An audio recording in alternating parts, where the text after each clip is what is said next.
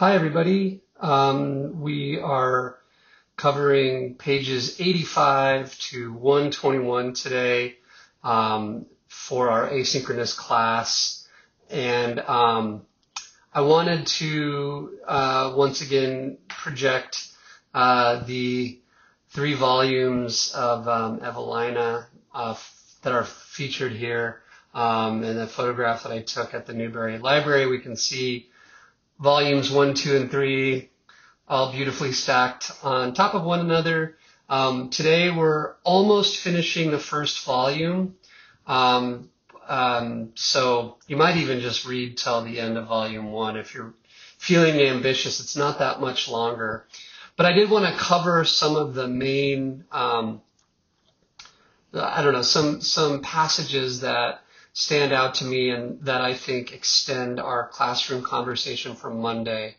So I'm going to share some passages with you here that cover our reading for today.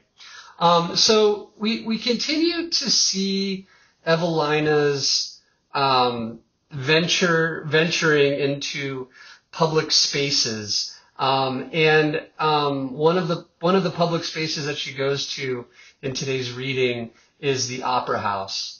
And unfortunately for Evelina, she is obligated to go there with the Brantons, who we met in our reading for Monday, but who we will continue to see at various points throughout the novel. So if you go to page 86, the Brantons are depicted as lowborn and as vulgar. Now, Bernie is a little bit classist, right? I mean, this is also part of the social world that Evelina participates in.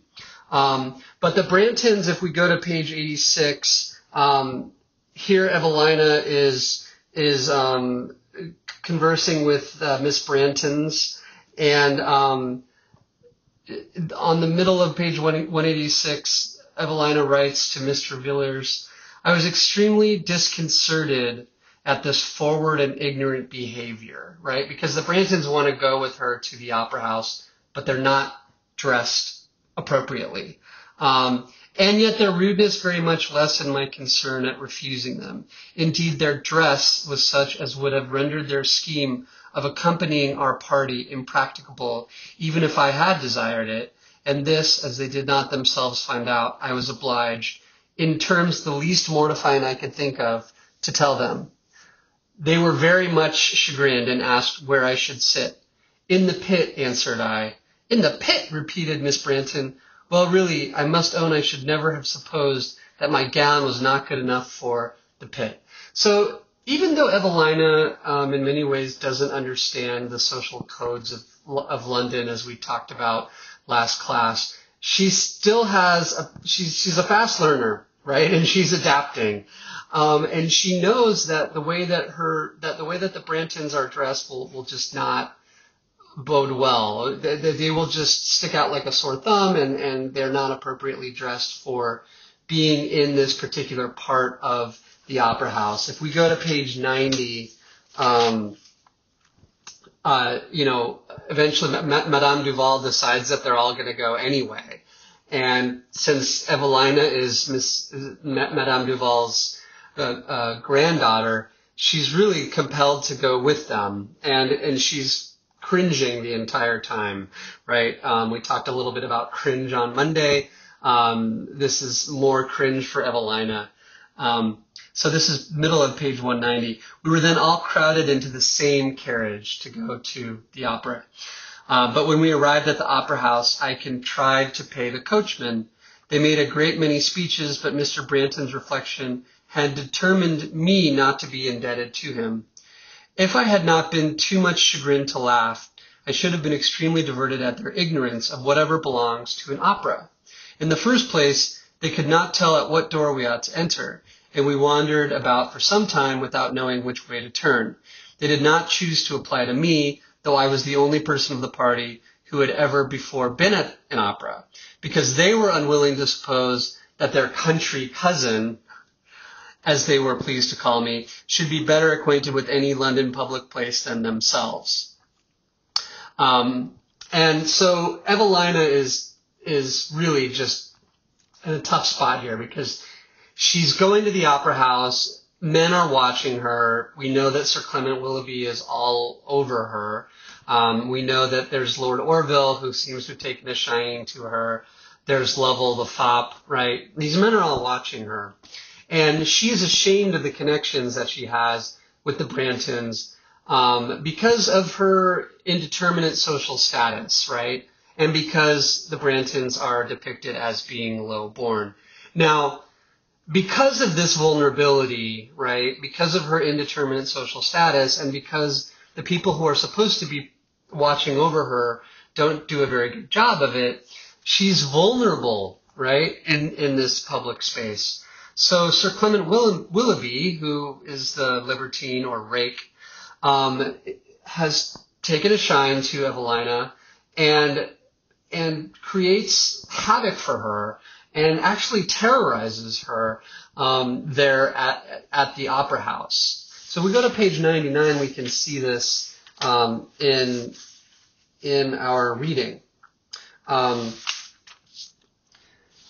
So at the end of the opera, when it's time for Evelina to go home, she's now in this place where the Brantons are with her and she's trying to avoid them. Meanwhile, Sir Clement Willoughby kind of preys on her and orders a coach to take her home by himself, which of course would be it would not look good. The optics of that for Evelina would be terrible. So on the bottom of page 99, after Sir Clement Willoughby is making these advances to her, she says, "I now began to apprehend that he had himself ordered the man to go a wrong way." So she's in the coach with Sir Clement Willoughby, and he's ordered the driver to take the wrong direction.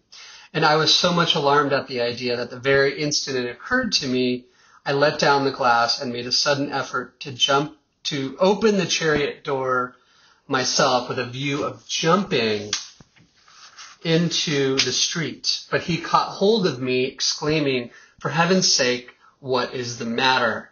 And then a few paragraphs down. So she's actually trying to jump out of a moving coach because she's so terrified at being in this space with Willoughby. A few paragraphs down, "Never in my whole life have I been so terrified. I broke forcibly from him and putting my head out of the window called aloud to the man to stop.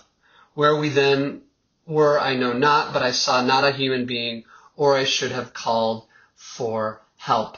So she's terrified. She's in this terrible situation. She's being subject to sexual harassment and potentially sexual violence. But she finally makes it home. But over on page 102, the terror that she's experienced that night prevents her from actually getting any sleep. Top of 102, or second paragraph down, the adventures of the evening so much disconcerted me that I could not sleep all night. I am under the most cruel apprehensions lest Lord Orville should suppose my being on the gallery stairs with Sir Clement was a concerted scheme, and even that our continuing so long together in his chariot was with my approbation, since I did not say a word on the subject. So she's mortified by the Brantons, but at the same time, she's worried that Lord Orville is going to misapprehend her being with Sir Clement Willoughby. So she's in this, she's in a series of impossible situations, right? It's like one scene after another. It's her just being vulnerable and being in difficult circumstances. Now, part of that involves, of course, Madame Duval, who has brought the Brantons into her life and wants to take her back to France. But we know that Madame Duval is not a suitable guardian for her, even though she is her grandmother. And Evelina expresses her anxiety to to Mr. Villers in a letter on page 105. She writes to him, "The assurance of your support and protection in regard to Madame Duval, though what I never doubted, excites my utmost gratitude. How indeed, cherished under your roof, the happy object of your constant indulgence, how could I have borne to become the slave of her tyrannical humors? Pardon me that I speak so hardly of her, but whenever the idea of passing my days with her occurs to me, the comparison which naturally follows takes from me all that forbearance which I believe I owe her." And then she continues. So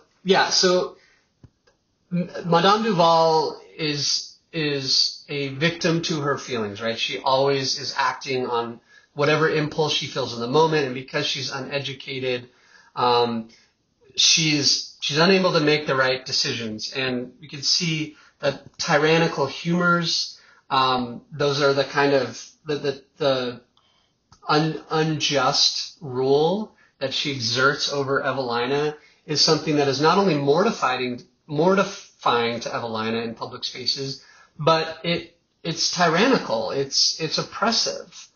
So she's going to continue to be this problem for Evelina as we continue.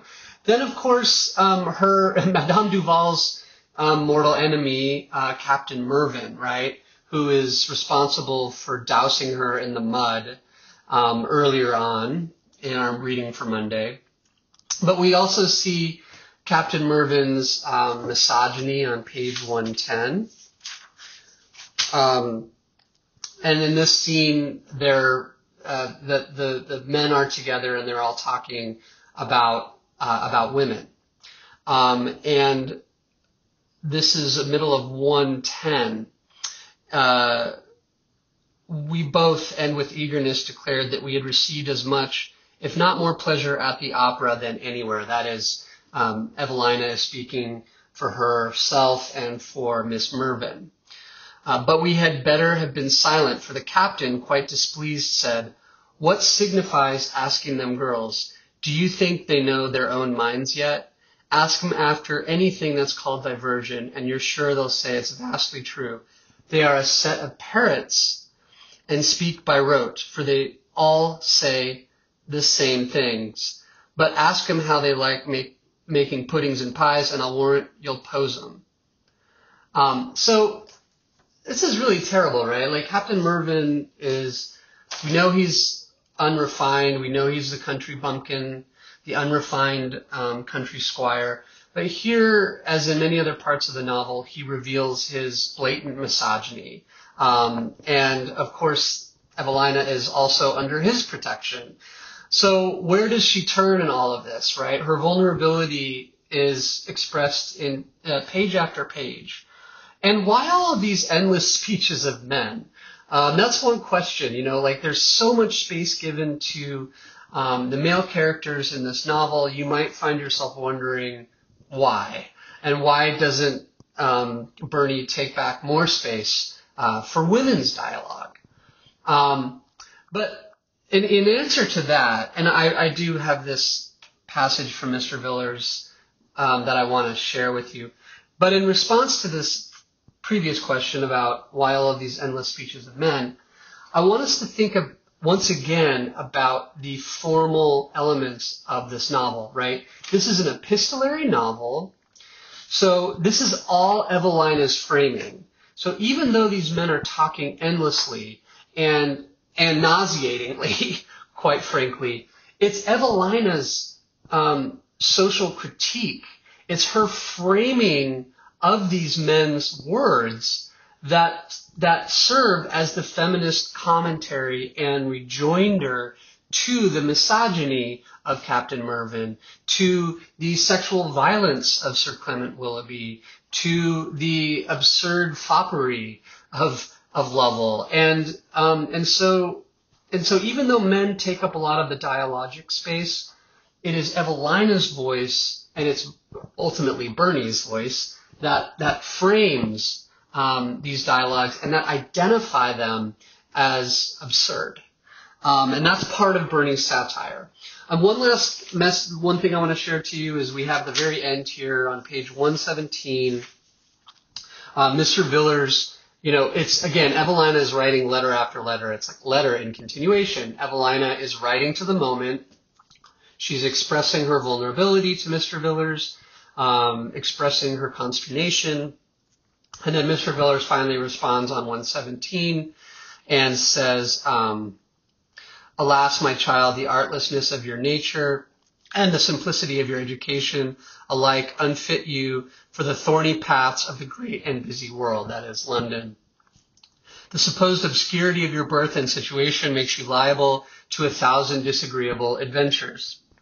Not only my views, but my hopes for your future life have ever centered in the country. Shall I own to you that, however I may differ from Captain Mervyn in other respects, yet my opinion of the town, its manners, inhabitants, and diversions is much upon a level with his own. So Mr. Villers has profound anxiety about London as a space for Evelina. He sees it being a disagreeable situation for her. He also gives her feedback on Lord Orville. He finds Lord Orville higher up on page 117 to be a man of sense and of feeling. And he also goes on to say, doubtless he thought there was much reason to tremble for your safety while exposed to the power of Sir Clement. He does not like Sir Clement Willoughby. So, again, even though it is Mr. Villers speaking here in this letter, in this epistolary response, Evelina's words are really what frame this entire narrative. So,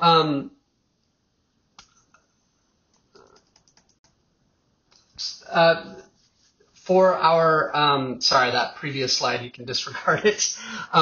For the class chat, and this is all I'll ask you to do for class today to get